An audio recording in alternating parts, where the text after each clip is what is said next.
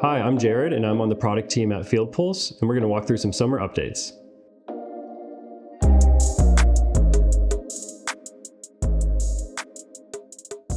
Formula-based quantities are the newest feature in FieldPulse that will allow you to calculate the accurate number of materials needed for a job. So if you're ever calculating something like the number of downspouts needed for the gutters, or the size of a garage door, or maybe how much paint's needed for a bedroom, or the square footage you need for tile or for turf, formula-based quantities are your friend. So today, if you're pulling out your calculator, jotting down the math on a piece of paper, or doing it in your head, you really risk an inaccurate estimate and your customers end up paying the wrong thing, or your office ends up ordering the incorrect number of materials. So in FieldPulse, you can now do all of this on the fly on estimates and invoices. So to get set up, you can go to Estimates and Invoices in your company settings and Formula-based Quantities. For today's example, I'll just do one called rock layer. Maybe I'm working in landscaping and I need a certain number of crushed gravel to go underneath the rocks or the turf.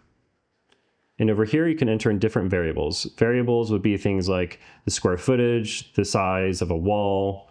So in this example, I'll do length, and I'll keep it simple and do width. And I can drag it over here to create a formula, and I can multiply it, divide, subtract. I can add parentheses to make sure things get multiplied correctly. And something that's really valuable is that we also offer fixed values. So think of fixed values like a constant. So if you always have a waste factor, maybe 15% every time you order tile, you can include that here as well. And this is a number that the technician cannot edit. So I'm done creating my formula. I'll go in and just enter some test values here to make sure the math calculates correctly, and it looks like it is. And once I save this, you won't have to do it for every single job, but you can do it once in your company settings and then apply it to estimates and invoices. So imagine I'm out in the field, and in this case, I'm going to add an item. I'll just pick one at random. You can do this on the mobile application as well. Once you add it to your estimate or invoice, you can click edit and then select this quantity icon right here, and you can see all the different formulas you've created. So you can see here I've created several before. I'll select the one we just created called rock layer. And you can see it right here. So what I'm doing right now is I'm the technician in the field, and I'm saying this is the measurement I just took. So maybe 10 feet for the length, 15 feet for the width, and there's that constant that I can't edit. And right there, it tells me this is how much of the material I need to add. And I can insert that quantity. Now you might be wondering, every house is different, every yard is different. Everything's not a perfect rectangle, so how can I come up with a formula that works for every single house or for every single customer? So you'll notice whenever we add an item, let's add a new one right here, and I want to edit that formula. So right here, maybe the yard has multiple sides, so it's not just width times height. It could be 3 widths or 4 heights. What you can do here is click on this edit icon, and you can update the formula on the fly. That way you don't have to create a formula that works for every single possible scenario. If you're working with projects that have multiple jobs, we've added a new feature just for you. So if you head over to the projects page, you're probably familiar with the Gantt chart view that shows all of the projects you have working right now. The only thing is that you can't really see the dependencies between the jobs within each of those projects. So we've added a new Gantt view right here called Job Gantt. Clicking on this allows you to see for a month at a time all of the different projects that are in flight and all of the jobs beneath those. You might have 5 projects, and between those 5 projects, you could have 15 jobs that are all being worked on at a single time. So now you can quickly see the dependencies, where they overlap on the timeline, hover over them to click on all the details. So right here, you'll see rooftop installation is the project. And then maybe you have 2 phases that I use jobs to represent. So in this case, the post installation and then the installation phase are 2 different jobs that belong to the same project. This is just an easy way to stay organized and quickly view what you have coming up for the week. FieldPulse has recently partnered with Acorn Finance to help you offer additional consumer lending options to your customers. Historically, you might be used to having to go through a really lengthy and involved process in order to offer consumer financing options. But now with Acorn, once you go to company settings in FieldPulse and turn it on, you're good to go. You don't have to go through an approval process or get permission or apply as a merchant or anything like that. So enable it from company settings. And then whenever you go to estimate or invoice, you can offer consumer financing. Let's walk through an example.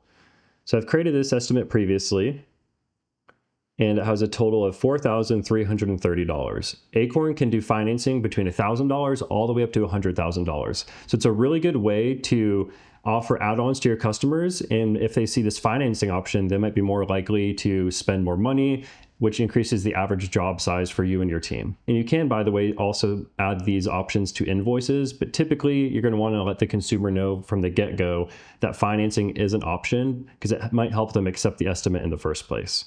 So if we go to an estimate and send it just like normal, and we include a payment request, you'll see this option right here that defaults to on once you have it enabled for your account to offer financing through Acorn.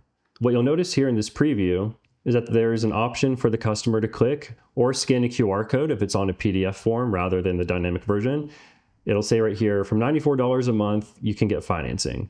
The nice thing about this is that consumers can also qualify for even more money. So for this example, it's about $4,300. They might have great credit score and it could come back and say, hey, you actually qualify with those same terms for $6,000. And they will come back to you and say, hey, actually, I want that nicer option. I want to do the add-on. I want to spend a little bit more money and get a little bit more involved with this project. You'll still get paid the exact same way.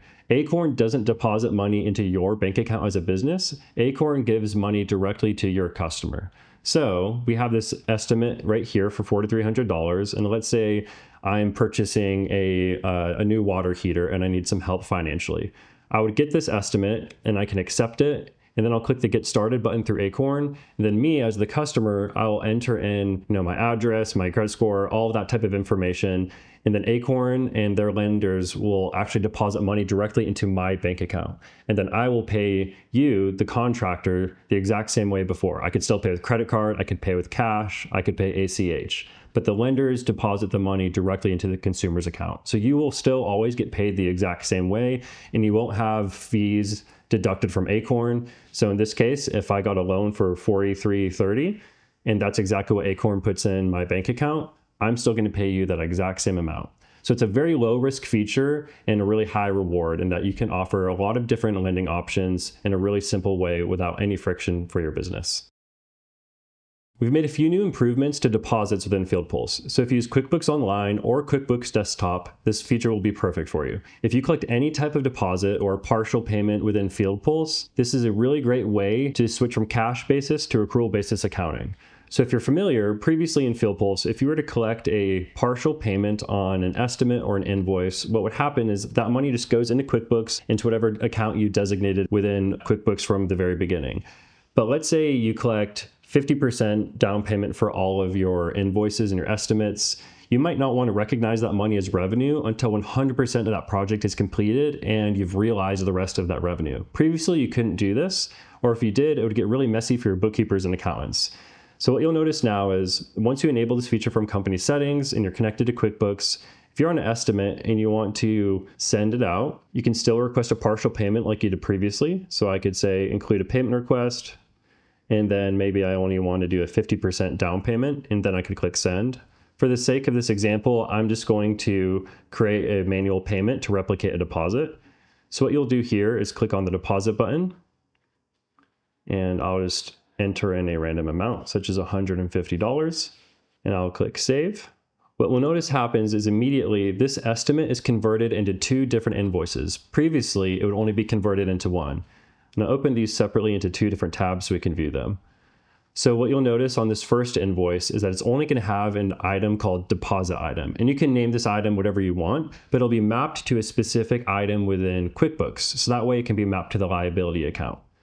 So you'll see here that I have deposit test. Again, you could call it whatever you want. And all that's on this invoice is that deposit amount. And then you'll notice it also simultaneously creates the invoice that actually has all of the line items for what the customer is going to be paying. And it still has that deposit item here, but with a negative value. So this, once it gets collected as invoiced and then payments collected on that final invoice, QuickBooks will recognize that 100% of the invoice has been paid. And now the deposit item that was in the liability account will move over into realized revenue. There's a few small updates we made to estimates and invoices on the PDF versions that we're really excited to walk through. So now in company settings, if you go to estimates and invoices and you go to the very bottom, we'll have a few new options for you to customize the font size. You can do 8, 10, 12, 14 and 16, but it was one of the most commonly requested features we had from our customers. And so we want to stay a customizable platform for you, and sometimes it helps make the readability and scannability much easier. One other small but important update we've recently made to estimates and invoices are providing an option for every time you send them out to have a BCC field. This is also one of our top requested features of the past year, so we're excited to be announcing it. If you go to any estimate, invoice, or really anywhere in the application that you can send email communication, you'll now notice this field. So in this example, I'll click send to customer, and then you'll notice a BCC field to blind carbon copy someone onto the email. You could copy a manager, some stakeholder, one of your colleagues, or you can click this icon right here to select someone who is an additional contact on that customer. Maybe it's a really long-term project and there's 10 different contacts and you just need the superintendent or the supervisor, whoever it might be, to stay informed that you are sending estimates or invoices on time. You can do that here. We have 5 new updates to our Engage phone application. You might notice things look a little different in the application, and we'd love your feedback on it. Icons are different, action menus look different, the overall interface has been refreshed. We spent some time listening to your feedback and modernized the way the application looks, feels, put certain actions front and center, changed the information architecture by looking at what common actions you and your colleagues typically take and putting them at the forefront. So you'll notice small things like these icons, these action menus. We added options in there.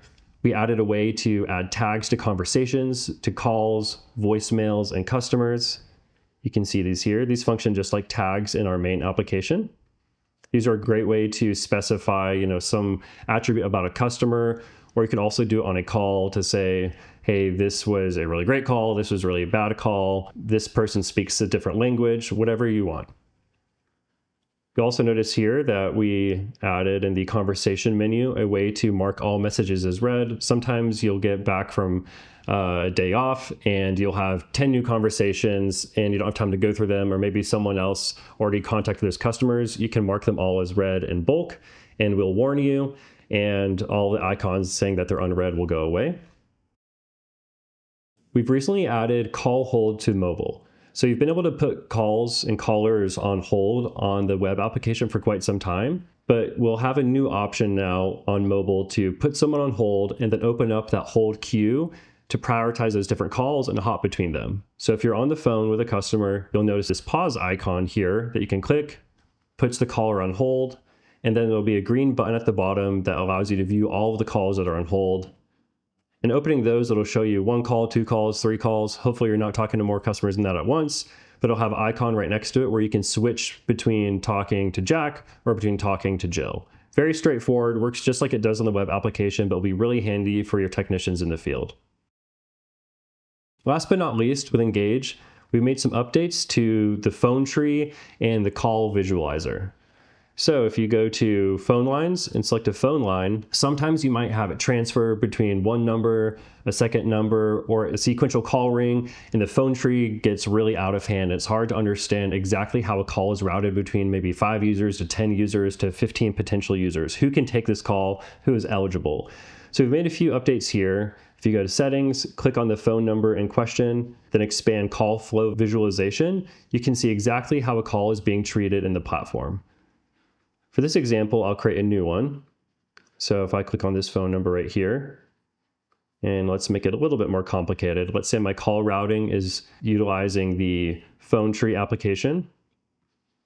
I can click on that and I can choose a template, or I can start from scratch. And I'll just go ahead and use a pre-created template.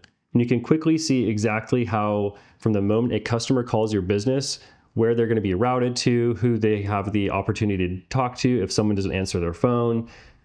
And additionally, we have a way for the call menu to be more customizable than before. Previously, it was a more robotic voice and it would be text to speech, but now you can actually record your own audio samples in your own voice to add a personalized touch. To do that, you can add the audio samples from company settings, and then to apply them at each step of the phone tree, you can go here and either do text to speech like before, or click on audio recording to play it in your voice or one of your colleagues' voices.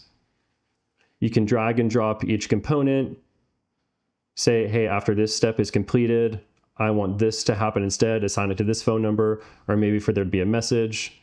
And I can even choose the different language to select for that message. At FieldPulse, we really care about helping your business grow, and that means getting more customers, getting more jobs, working through jobs more quickly, and increasing the average size and revenue all around a job. We're really excited to be announcing Operator AI. If you'd like to learn more about it, you can check out our Help Center. But Operator AI is really the frontline phone AI service that allows you to never miss a call again. So a customer can call in to FieldPulse using Engage, and we can route it directly to an AI voice receptionist that you can completely customize the voice, how it sounds like, what they say, and have it book jobs for you. So that way, if you're asleep, it's emergency hours, people are on vacation, you never have to worry about missing a call again. If you're interested in learning more about these updates, you can always reference our Help Center, or if you're interested in using and trying FieldPulse, check out our website and book a demo. Thanks for watching.